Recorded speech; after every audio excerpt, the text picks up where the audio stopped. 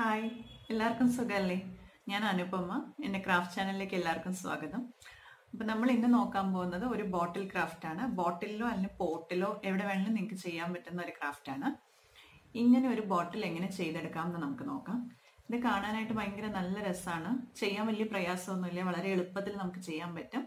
കുറച്ച് ക്ഷമ വേണം, കുറച്ച് സമയം എടുക്കുന്നേ ഉള്ളൂ. അല്ലാതെ വരയ്ക്കാൻ അറിയണമെന്നോ പെയിൻറ്റ് ചെയ്യാൻ അറിയണമെന്നോ അങ്ങനെയൊന്നുമില്ല. വളരെ എളുപ്പത്തിൽ നമുക്ക് ചെയ്തെടുക്കുന്നത് എങ്ങനെയാണെന്ന് കാണാം.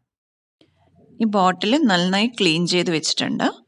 ഇനി ഞാനിവിടെ യൂസ് ചെയ്യുന്നത് അക്രൈലിക് പേൾ മെറ്റാലിക് കളേഴ്സാണ്. അതിൻ്റെ ഒരു 7 കളേഴ്സാണ് ഞാനിവിടെ യൂസ് ചെയ്യുന്നത്. നിങ്ങൾക്ക് എത്ര എണ്ണം യൂസ് ചെയ്യാൻ പറ്റുമോ അത്രയും നല്ലത്. നല്ലൊരു മൾട്ടി കളർ എഫക്റ്റ് കിട്ടും. അപ്പോൾ ആ പെയിൻറ്റ് യൂസ് ചെയ്ത് നമ്മളിങ്ങനെ ചെറിയ പാച്ചസ് ആയിട്ട് പെയിൻറ്റ് ചെയ്തെടുക്കുകയാണ്. ഈ പാച്ച് പ്രത്യേകിച്ച് ഷേപ്പൊന്നുമില്ല, എങ്ങനെയെങ്കിലും ആ കളേഴ്സൊക്കെ ആ ബോട്ടിലിൽ ഉണ്ടായിരിക്കണം, അത്രയേ ഉള്ളൂ. അടുത്തടുത്ത് കോൺട്രാസ്റ്റ് കളേഴ്സ് അപ്ലൈ ചെയ്യാനായിട്ട് ശ്രദ്ധിക്കുക.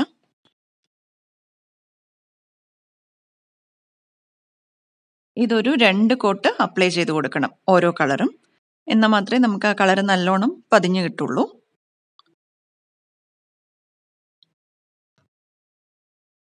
ഇത് പേൾ കളർ അല്ലാണ്ട് നോർമൽ കളേഴ്സ് കൊണ്ട് ചെയ്താൽ ഈ ഒരു ഭംഗി വരില്ല.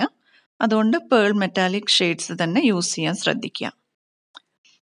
ഇപ്പം ഇത് നന്നായി ഡ്രൈ ആയി കിട്ടിയിട്ടുണ്ട്. ഇനിയാണ് നമ്മുടെ ട്രിക്ക്. ഇനി അടുത്ത് ചെയ്യാൻ പോകുന്നത് ബ്ലാക്ക് പെയിൻറ് കൊണ്ട് 0 സൈസ് ബ്രഷ് യൂസ് ചെയ്തിട്ട് ഞാൻ ഇതിന് മേത്ത് ഫ്ലവേഴ്സും ലീവ്സും അങ്ങനെ കുറച്ച് ഷേപ്സ് വരച്ചു കൊടുക്കുകയാണ്. നിങ്ങൾക്ക് ബ്രഷ് യൂസ് ചെയ്യാൻ ബുദ്ധിമുട്ടാണെങ്കിൽ ഒരു CD മാർക്കർ കൊണ്ട് ഈ സ്റ്റെപ്പ് ചെയ്തെടുക്കാം. വളരെ എളുപ്പത്തിൽ ചെയ്യാൻ പറ്റുന്ന ഫ്ലവേഴ്സാണ് ഈ ചെയ്യുന്നത്.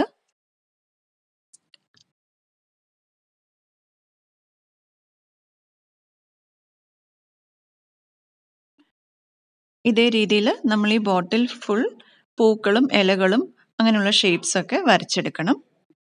ഒത്തിരി ഗ്യാപ്പ് വിടാണ്ട് അടുപ്പിച്ച് ചെയ്യാനായിട്ട് ശ്രദ്ധിക്കുക. എന്നാലാണ് അത് ചെയ്ത് കഴിയുമ്പോഴത്തേക്കും വർക്കിന് നല്ല ഭംഗി ഉണ്ടാവുന്നത്.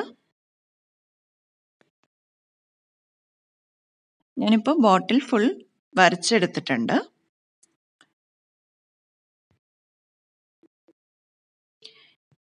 ഇനി നമ്മൾ ഇതിന് പെയിൻറ്റ് ചെയ്യാൻ പോവാണ്. പെയിൻറ്റ് ചെയ്യുന്നത് എങ്ങനെയാണെന്ന് വെച്ചാൽ ആ വരച്ച പൂവിൻ്റെയും ഇലയുടെയും അകത്ത് പെയിൻറ്റ് അപ്ലൈ ചെയ്യില്ല, അതിൻ്റെ പുറത്ത് മാത്രം. ആ ഔട്ട്ലൈൻ വരച്ചിട്ടുണ്ടല്ലോ, അതിന് പുറത്ത് ഉള്ളതെല്ലാം ബ്ലാക്ക് ആക്കുകയാണ്. അപ്പോൾ ഈ പൂക്കളും ഇലകളും മാത്രം കളേഴ്സിൽ ഉണ്ടാവും, ബാക്കി ബാക്ക്ഗ്രൗണ്ട് ഫുൾ ബ്ലാക്ക് അപ്ലൈ ചെയ്യാണ്.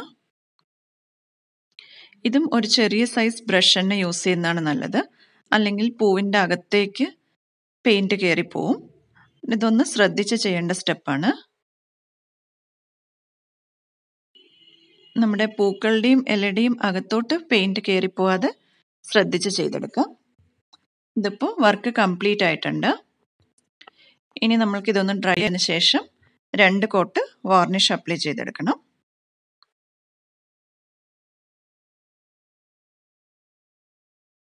ഈ മെറ്റാലിക് പെയിൻറ്റിൽ വാർണിഷ് കൂടെ വരുമ്പോഴത്തേക്കും അത് നല്ലൊരു ഷൈനിങ് ആയി നല്ല ഭംഗിയിലുള്ളൊരു വർക്കായി മാറും. അപ്പോൾ വീഡിയോ എല്ലാവർക്കും ഇഷ്ടമായി എന്ന് വിചാരിക്കണം. അപ്പോൾ വളരെ എളുപ്പമല്ലേ ഈ ഒരു ബോട്ടിൽ ചെയ്തെടുക്കാനായിട്ട്? ബോട്ടിൽ കണ്ടാൽ തോന്നും വളരെ കഷ്ടപ്പെട്ടിരുന്ന് നമ്മൾ മെനക്കെട്ടിരുന്ന് ചെയ്തതാണെന്നൊക്കെ തോന്നും. പക്ഷെ ആ ഒരു ട്രിക്കാണ്. അതും കുറച്ച് സമയവും ക്ഷമയും ഇത്രയുണ്ടെങ്കിൽ നിങ്ങൾക്ക് നല്ല രീതിയിൽ ഈ ബോട്ടിൽ ഫിനിഷ് ചെയ്യാൻ പറ്റും. പിന്നെ നീളമുള്ള ബോട്ടിലിനെക്കാട്ടിൽ കുറച്ച് ഉരുണ്ടിരിക്കുന്ന ഷേപ്പിലുള്ള ഒരു ബോട്ടിൽ, അല്ലെങ്കിൽ പോട്ട്, മൺപാത്രം, പ്ലാസ്റ്റിക്കിൻ്റെ, അങ്ങനെ എന്ത് വേണമെങ്കിലും ആവാം, അതിൽ ഇത് ചെയ്യുകയാണെങ്കിൽ കുറച്ചുകൂടെ ഭംഗി ഉണ്ടാവുമെന്ന് എനിക്ക് തോന്നുന്നു. എന്നിട്ട് നിങ്ങൾക്കിത് ഫ്ലവർ വേസ് ആയിട്ടൊക്കെ യൂസ് ചെയ്യാനായിട്ട് പറ്റും. അപ്പോൾ എല്ലാവരും ട്രൈ ചെയ്ത് നോക്കണം. എൻ്റെ ചാനൽ ഇതുവരെ സബ്സ്ക്രൈബ് ചെയ്യാത്തവരാണെങ്കിൽ സബ്സ്ക്രൈബ് ചെയ്യുക.